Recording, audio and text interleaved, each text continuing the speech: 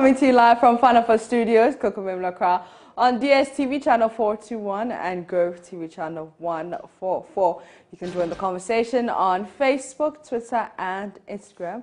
We are Joy News on TV, and this is Joy News.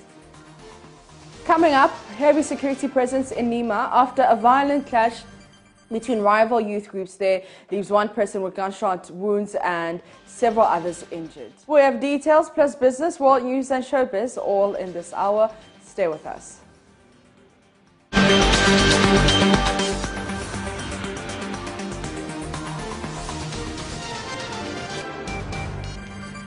Security has been beefed up in Nima after yesterday's afternoon's clash between rival youth groups there. A group of young men went on rampage, attacking each other with machetes amid gunshots. Here is how it all happened. The police has since arrested 7 suspects in connection with the incident, leaving many others on the run. One person who sustained gunshot wounds is currently on admission. The police described the incident as a feud between rival youth groups in the community, which escalated Tuesday afternoon. Director General of the Ghana Police Service Public Affairs, ACP Kwesiofo, has been providing details. He assures that the service has got the matter under control. He spoke at a press conference last night. Nima, a suburb of Accra, witnessed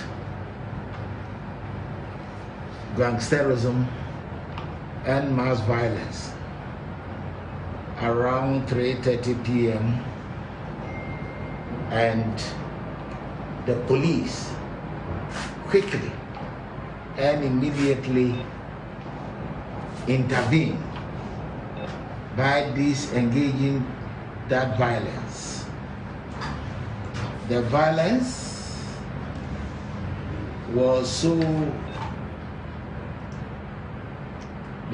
spread across some sections of Nima, and the intervention force have to manage the situation carefully. They managed to stabilize the situation. 7 people have been arrested. 5 are presently here with us, and the other 2 are on admission under police guard. That suggests they are under arrest. Again, we are pursuing the criminals in and around Nima and its environs to make sure that we get them arrested to enable them to face justice. And the gangsterism that I spoke about is led by one Kumoji, alias Ibrahim Hussein, and Bombo, alias Ali Audu. They are rivalry groups that never agreed on issues, and today they went all out on the open street of Nima. We would like the media to know that the police has taken charge of the situation, and we have nipped that violence in the bud. We are in control, and we would like to let the good people of Nima know that the police will be there at all times to protect life and property, and that will not give room for such criminals to disturb the peace and security of Nima. As I said, those arrested will be subjected to thorough investigations, and those found culpable will be prosecuted according to the laws of the land. The police administration also would like to make it clear that it will not sit down unconcerned for such hoodlums, criminals, to take our streets and deploy violence. Again, we also like to say that we've retrieved some important items, clues and evidence on the street, notably some spent ammunitions, some ammunitions, and adapted implement to cause harm and injury. Distinguished ladies and gentlemen, our exercise to maintain general stability, law and order in the NEMA environs continues.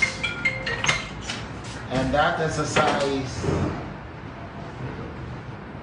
is ongoing under the headship of the Director General Police Operations and the Accra Regional Commander.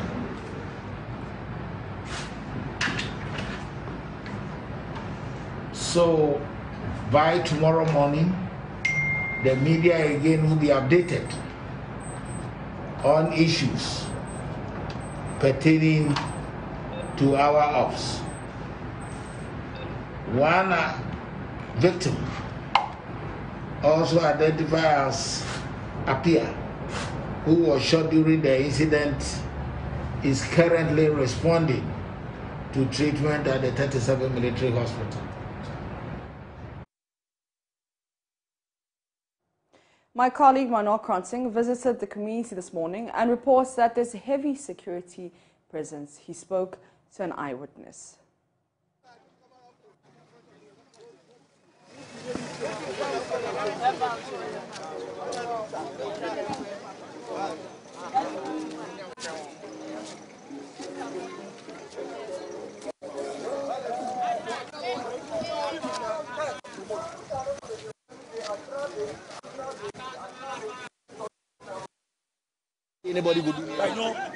Oh, yesterday I was in my shop, then I hear a gunshot, but I don't know where the gunshot from. After I realized, I raised my head up, I see the gunshot in my single shop. You saw the gunshot in your ceiling? But I don't know who, but the gunshot is from the top there. The top there, Mamobi top. Then I hear the gunshot. That's from the side? From there into my shop, straight. I do not wake up. Once I saw that thing, then I wake up and do what? And close my shop and run out. You ran out? I ran out. What did you run through? Because this, you say it was coming from here. And it's from the top there. I'm scared because you can. Look into the camera. You said you were scared. Yeah, that's why I run. I ran away. I don't want to stay. Can you show me? Can you show me the gunshot marks on your shop? Yeah. Where's the shop? Okay, well, I think we can walk to his shop just briefly and just catch a glimpse of exactly what he's telling us. He says that there were gunshots which were fired right through his face, and it went all the way into his shop. So this is your shop? Yeah. Okay, so you're going to show me now what happened. Okay, so where's the mark? Okay, so that's the mark there. That's the mark here. Okay. From here. Came back to here. Come back to next top. Then he went out. So I can count 4 different holes right through the ceiling, and all are perpendicular like that, all through the space in the roof there. Yeah. So number 1 is this. 2 is this. Came back from here to here. Okay, so he's just now showing me, and in fact there are more holes which are just emerging right from the roof there. And so Haruna, this is your shop. And so how did you escape? Because I opened the bag there. There is some wood I covered there. I opened the bag and passed there. I can't pass the door and get out. So today you've not opened the shop? No, because I'm scared. Maybe something must happen today too. I don't know. On the ground, but it seems everybody is caught by surprise. I mean, nobody seems to know what is going on. And I was just going to ask that, could we have seen this coming? Absolutely, because usually before something like this happens, it might have simmered for some time now. Unfortunately, the security services might have their attention tilted elsewhere. But if there was proper intelligence on the ground, we could have, as a matter of fact, seen it coming before it blew up in our face. But currently, it looks like people don't really want to talk. And it's very inconsistent with what I know about Zongos. I mean, you touch one person in Zongo, you touch all of Zongo. There's that unity, that fraternity within the Zongo community, and it's quite surprising that we have, gangs fighting I don't know over what, within the Zongo area. So I'm quite surprised and taken aback. But you've seen the security deployment here. You don't think that is coming in a bit too late, as you're saying, if there was, effective, intelligence, we might have seen this coming. But now we're seeing the deployment on the ground. This also works well, no? Well, it's just an interim initial measure, but of course this doesn't solve anything. And I'm particularly excited that the police has shown interest in what is happening. Yesterday I followed the news conference, and the assurances by the police, I feel, is quite satisfying. The boots on the ground we're seeing is also sending a clear message to the people within the area that, hey, we are still in charge and we're not going to allow this to happen. But I'm hoping that going forward, we make a conscious attempt to get all of those involved and make sure they are held into account, okay, or accountable, I should put it. So we are able to nip in the bud that cycle of impunity that is making people feel that once you are in the Zongo, you are beyond reproach and nobody can hold you to account. Secondly, we have to collaborate progressively with the various stakeholders on the ground, particularly through the Chief Imam's office. And of course, personalities such as Papa Angola, who garner a lot of respect and recognition within the Zongo community, so that the next time, if there's anything like that going to happen, we would have people willingly giving out information so we are able to prevent it. And on the other hand, if in case it happens, they would make sure the police gets those responsible. My colleague Manuel Cronton joins me on the phone with more. Manuel, do we know what really caused the clash?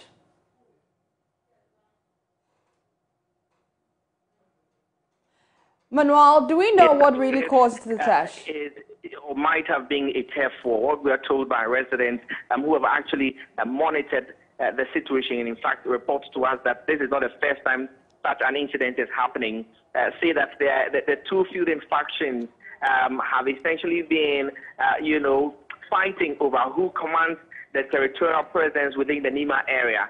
We're told that yesterday and the day before, one of the leaders of this particular two factions entered into the other's territory, or purported territory. He was confronted by the others, and then he also called for reinforcement, as it will be, from his squad. And that is what escalated into the clashes that we saw yesterday at Nima. And so that is essentially what we've been able to gather from the grounds as regarding what might have triggered this particular situation. All right, thank you very much for that update. That's my colleague Manuel Cronton reporting live from Nima.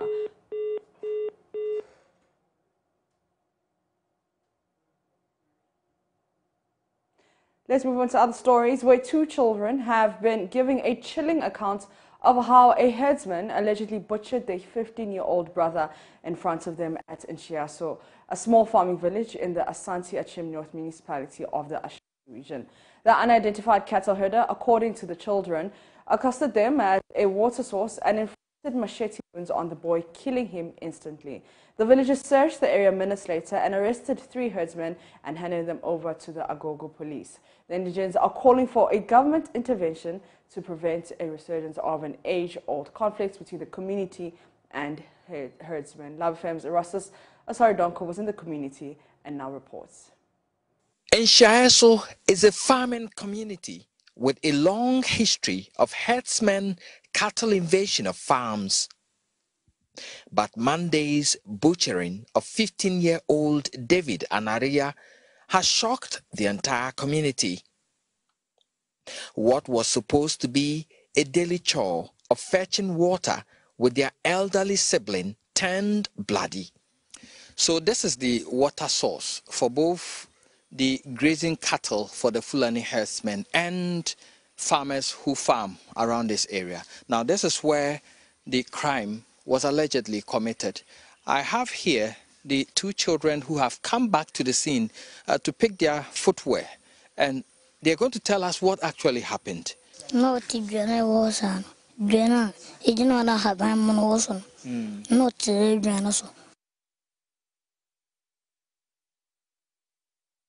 And he points to that tree over there. Intonya soa na oba be dana no so yi on so si no o yi no second o dwane no ka so abo chade abo money be my obi ore for chem o abo mpacho. So at the point where he was about to, carry the gallon of water, which is still lying here, he said that the herdsman got up from his seat from there again and came back here. This time he drew his machete and came towards him. At this point, his brother was begging him to forgive him if he has done anything wrong.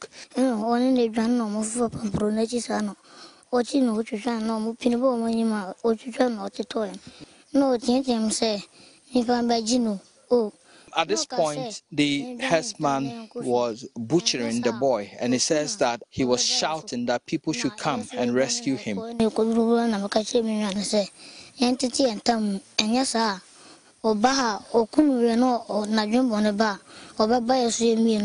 So he tells me that they ran, and at a point in time, he told his brother that they should part ways so that they will not be caught.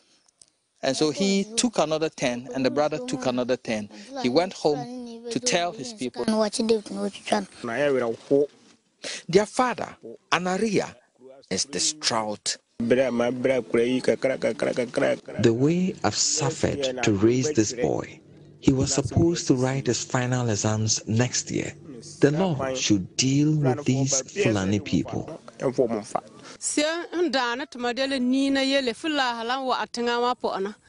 The killing is raising fears of the return of herdsmen to the area.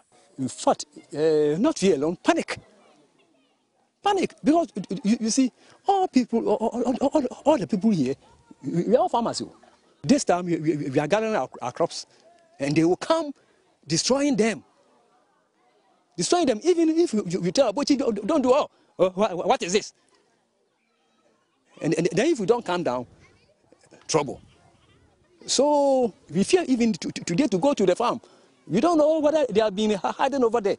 School has reopened, but who will send his child to come?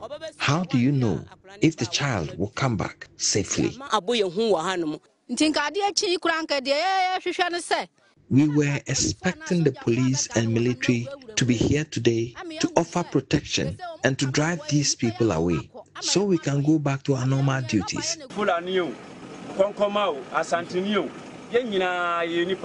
Police have since been visiting communities urging calm. Inspector Bodi was seen addressing the community. Police. Dia mu obia mo free say ha mo bia no dia fulani ni bia ye mo bia dia konkomani ayi obi bibia yesere mo. Please, we urge you to send your grievances to the police. Don't take the law into your own hands. Meanwhile, 3 suspects arrested in connection with the killing are receiving treatment at the Agogo Hospital after a near-lynching incident. Reporting for Joy News, Erastus Asaredonko, and Shaeso, Asante Achem North, Ashanti region. Compensation packages proposed for victims and families of victims of the 2005 state-sponsored massacre of Ghanaians in the Gambia have been rejected. The Gambian authorities, under the Truth, Reconciliation and Repatriation Commission, proposed over $600,000 to be paid to victims and their families through their respective governments. But the Jama'atu Justice Coalition, seeking justice for the 67 Ghanaians and other West African nationals who fell victims to the killing, say the amount is woefully inadequate. Ohimiteria of a security desk has more. At least 44 Ghanaians and their counterparts who wanted to use the Gambia as a transit point to enter Europe for greener pastures were allegedly killed by military officers linked to the then Gambian dictator Yahya Jammeh. An account by Ghanaian Martin Chere, who escaped the attack, led to the investigations, including ones led by ECOWAS and UN teams. A Truth, Reconciliation and Reparation Commission, set up by the Gambian government in its report, indicted ex-military ruler Yahya Jammeh and 13 others, including military officers, for state-sanctioned massacre. The report recommended prosecution of the actors for leading extensive state-manufactured cover-up campaign. It concludes that Yahya Jammeh is responsible for the killings and forced disappearance and torture of more than 67 West African migrants by giving direct orders to the Jangers to summarily execute them in July 2005. Yahya Jammeh is also responsible for subsequently organizing and coordinating through the state apparatus under his command and control a massive and systematic cover-up campaign in order to exonerate himself from responsibility for these crimes. Pending a government white paper in the Gambia, the Commission recommended the payment of a total sum of $612,000 to victims and their families. Coordinator of Jammeh to Justice Coalition, William Nyako, told a news conference portions of the Commission's recommendations are welcomed, but findings fell short of expectations. From the Jammeh to Justice campaign, first of all, we thank the TRC for not only validating some of our own findings, but also having the courage to issue this report, which found Yahya Jammeh and 13 others criminally liable. We accept these findings with regard to their accountability. We also are grateful for the other consequential recommendations that have been made. We, however, are disappointed in the amount. We think that the Gambian government ought to ensure that this amount is increased. Speaking on behalf of victims and their families, the sole survivor, Martin Chre, said only compensation in the region of $15 million will be accepted. Talking about the compensation is not something which is acceptable to the families, those here in Ashanti region and those in Bono Ahafo and those in Eastern region and Western region and Accra. They are not acceptable. So we are urging the government of Gambia to increase the amount, the compensation that the families may be well accepted, so that the matter will be put to rest. We want to see something like $50 million as compensation. The coalition has appealed to the Gambian president, Adama Barrow, to fast-track implementation of the Commission's report. From Kumasi, Oiminteria reporting. The Sakumono Complex 2 Primary has converted its library and community lab into classrooms for KG 1 and 2 pupils. The school lost its KG department to fire during the COVID-19 lockdown period. The new space is very congested as a result of the swelling numbers brought on by new enrollment as school reopens. Joy News' Mausi Newmon visited the school and came through with this report. There are about 60 pupils in the newly converted classroom for KG pupils. Both library and computer lab space put together should originally accommodate just one class. That is currently not so because of the fire incident. The burnt classroom is yet to be rehabilitated. Headmistress of the school, Anurita Newton, gave details account of the incident to Joy News. It's supposed to be our KG 1 and KG 2 building. During the lockdown, the place got burnt. Yeah, we had electrical issue, and then during the lockdown, it got burnt. We are managing with our library for the time being. Yeah, that is where we are hosting the KG2, and then our ICT labs, we are using it for the KG1. So that is where we are, only that the place is congested. She's therefore appealing to government and corporate organizations to come to their aid. Though the municipal, they promised that as soon as possible they will come and then renovate the whole place for us. We are just hoping anybody out there that can also come to our aid will be happy. As the new academic year begins, parents are anxious of securing admission for their children, but that is not certain yet, particularly for these enrolling in schools for the first times. School authority, however, say they are expecting more approaches for possible enrollment.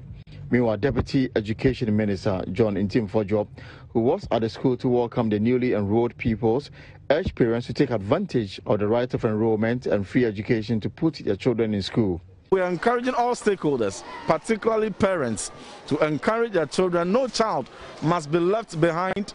We want to ensure that as part of efforts to attain the tenets of Sustainable Development Goal 4, we have quality and equitable access to quality education for all. And every child, regardless of their disability, regardless of their socioeconomic background, must all have access to quality education. So today we welcome here at Sakumano Complex 1 and 2, and to all the kids that are reporting to school in all the 16 regions of this country, we welcome you and we assure you that a bright and solid education system awaits you, and that as you progress through, you will be the future leaders. You'll be the future teachers, future lawyers, the future men and women who are going to contribute strongly and significantly to nation building. The future of this country lies in the hands of the ones that we're welcoming to school today. We, on our part, as government, as Ministry of Education, will do all that we can to ensure that we attain some of the highest standards the world has seen in education, to ensure that we resort to education as a credible strategy for rapid socio-economic transformation. Greater Accra Regional Director of Education, Monica Ankra, also encouraged teachers to discharge their duties in spite of challenges saddling their efforts. To give up their best. In fact, they have to give back to society what society has done for them, to nurture, help, and assist and appreciate whatever government is doing. The children are our own. They also have their children in school, so they have to work hard to make sure that they give them the best education that they could, so that they become responsible citizens in the near future.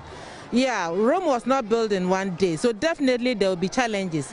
But despite the numerous challenges, they should give up and then continue to nurture those young ones, so that the good Lord will bless them all. Maosi Numos report for Joy News.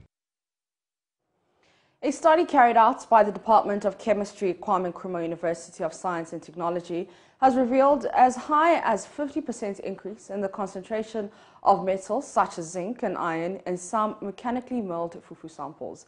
Though from the research, the estimated daily intake of metals such as zinc and iron was lower than the international food standards. There were an overindulgence in fufu may result in accumulation of these metals in the body, which though are essential may result in unwanted effects with prolonged exposure. Joy News' medical reporter Dr. Nita Pasram reports.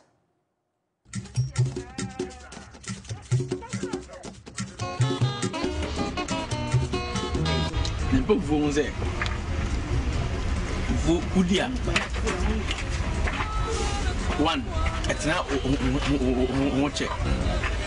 But we are media magic at the same time, it's also because we are not one man. You come from we are not yet a group. Woman so a one who the army, I'm not wanted two, as also as a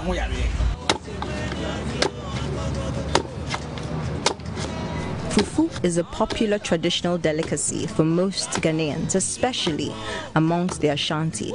It is prepared from boiled cassava alone or in combination with plantain or cocoyam through pounding in a mortar with a pestle. The process of making fufu can be laborious, hence, in the spirit of technological evolution, some commercial fufu joints have opted for a faster and easier method, namely mechanically milled fufu.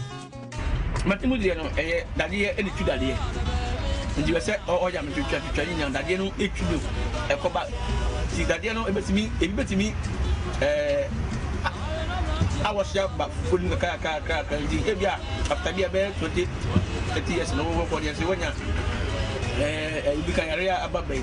Yes, that the end because you said that the end in time sounds the machine that he sound that the end, you know, a coin. A heavy metal is any metallic substance that is poisonous at low concentrations. It can either be inherently essential or toxic. Examples include iron, zinc, lead, chromium, arsenic, and mercury. A buildup of these heavy metals in the body is associated with brain, heart, and kidney damage, among others. The research published in the International Journal of Food Contamination explored the concentrations of heavy metals in mechanically milled fufu and its potential health risk to consumers.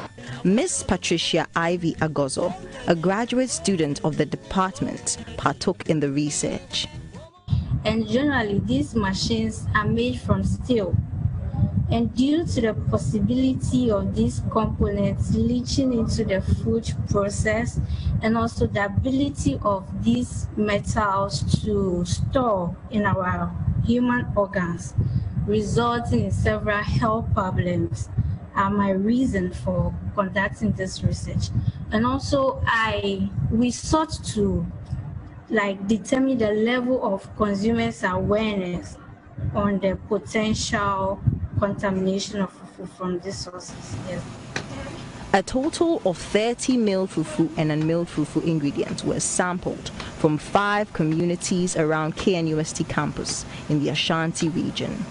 The results after laboratory analysis showed that chromium, nickel, and manganese were well below the detection limit. However, there was about 50 and 58% increase in iron and zinc concentrations respectively after milling. And from my results, I realized that iron and zinc concentration had increased after milling. So with this increase after milling, it's an indication that this locally fabricated mill have added some amounts of this metal as a result of friction, wear and tear of the grinding part. Although right now the concentrations were below, I believe that with time, as these same machines are being used, they could present at higher levels. I also recommend regular monitoring. When it comes to food safety, there is a need to continue assessing these levels. This is an indication that mechanically milled fufu is safe for consumption within the study area. However, it is important to be cautious of overindulgence. I am Dr. Netta Pashram, reporting for Joy News. And I am Mabita Siwidi with Joy News today. And up next is Dalkar with Business.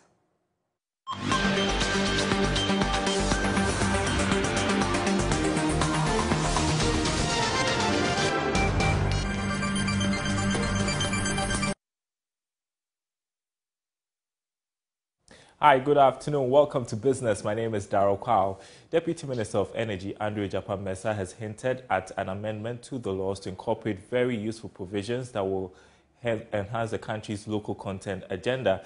The Deputy Minister made this known during the commissioning of an ultra-modern oil terminal by Dutilex Company Limited at Takwa in the Western region. He explains that for such industries as mining and energy, where international investment is predominant, local participation is crucial so Ghanaians reap full benefits. There is more in this report. Dutilex Company Limited, a lubricant solution company, has opened an ultra-modern terminal at Achampem, Takwa, in the Takwa and Seyo municipality to serve the extractive industry in the country.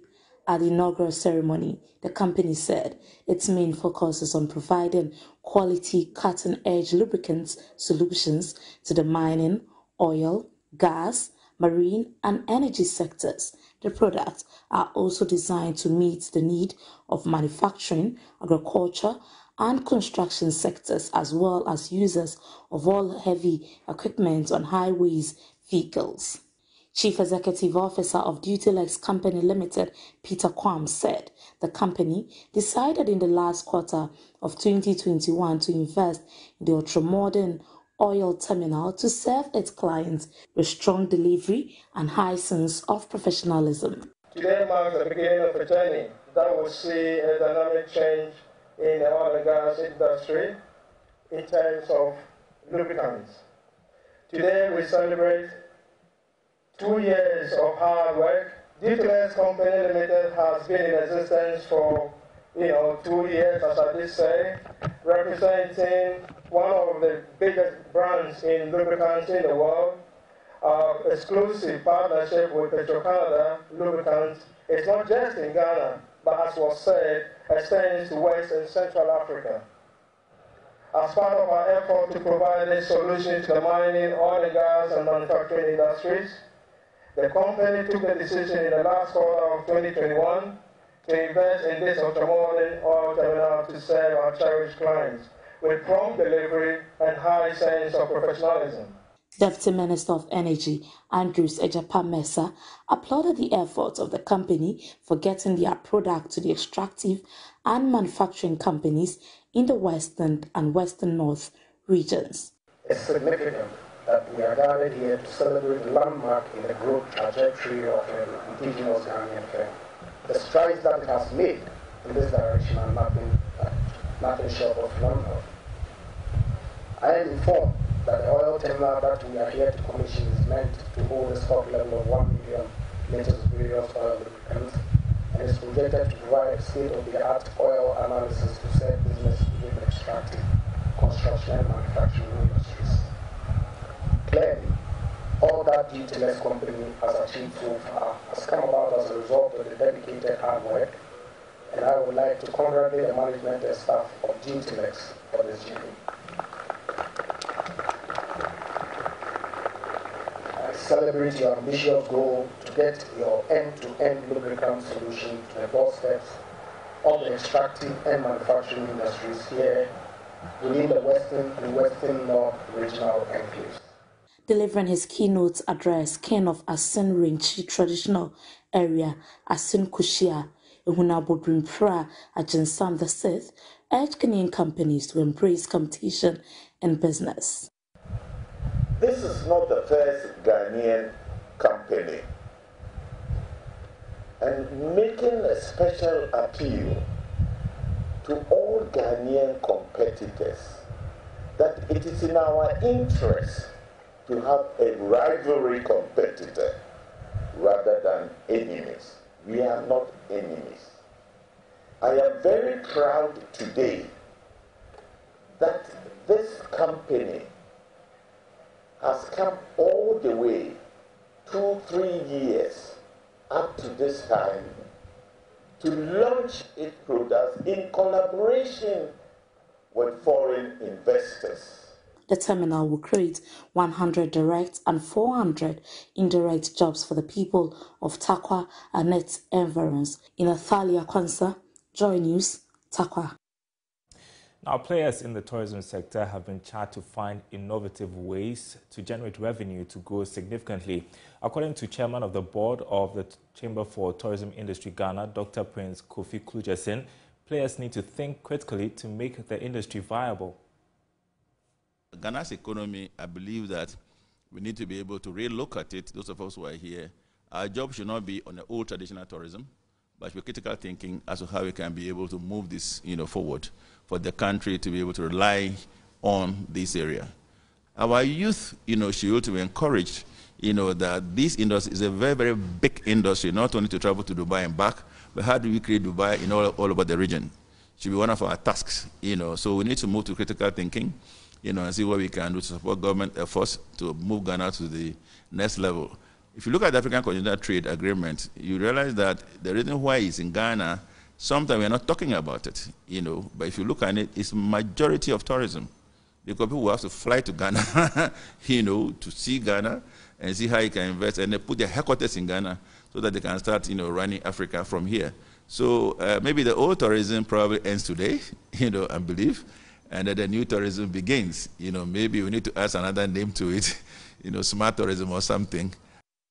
And the small business news coming up at the top of the hour on the marketplace. Up next, Sports Duty.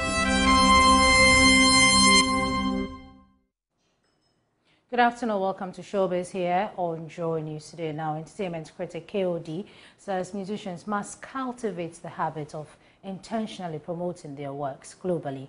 His comment comes at the back of conversations about how Ghanaian sounds can cross the borders.